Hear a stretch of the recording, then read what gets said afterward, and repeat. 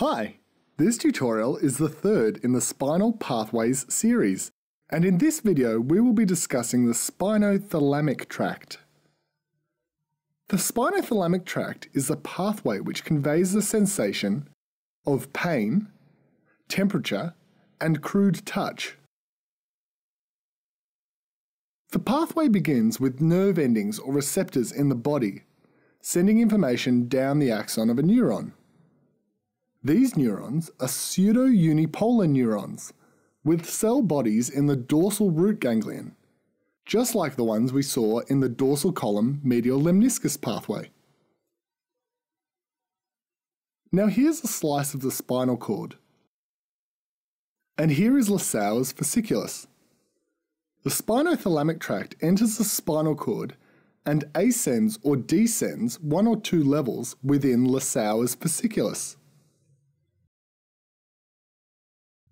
Then it synapses onto a cell body in the dorsal horn of the grey matter. The dorsal horns are the back parts of the butterfly wings of the grey matter. The axon from this neuron then decussates, which you'll remember means to cross to the other side, and then ascends via the spinothalamic fasciculus. This decussation is called the anterior white commissure. It is also important in the corticospinal tract, which we will discuss in the next tutorial. These neurons here are located within the substantia gelatinosa, or the nucleus proprius, both of which are collections of cell bodies within the dorsal horn. The spinothalamic tract then ascends through the brainstem and synapses onto the thalamus. This is why the tract is called the spinothalamic tract, because it ascends from the spinal cord to the thalamus. The thalamus then sends projections to the post-central gyrus of the cortex. This is the same part of the cortex to which the dorsal column medial lemniscus pathway projected. They both project to the post-central gyrus because they are both sensory pathways, and the post-central gyrus is a primary sensory area.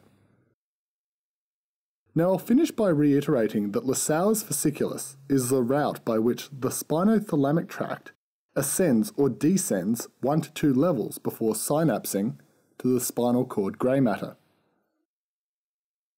And like the dorsal column medial lemniscus pathway, this is a 3-neuron pathway. The first is in the dorsal root ganglion, the second is in the dorsal horn of the spinal cord, and the third is in the thalamus. And that concludes this tutorial on the spinothalamic tract.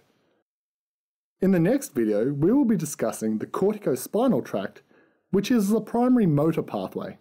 If you've enjoyed this tutorial, please help us produce more by making a donation at www.handwrittentutorials.com.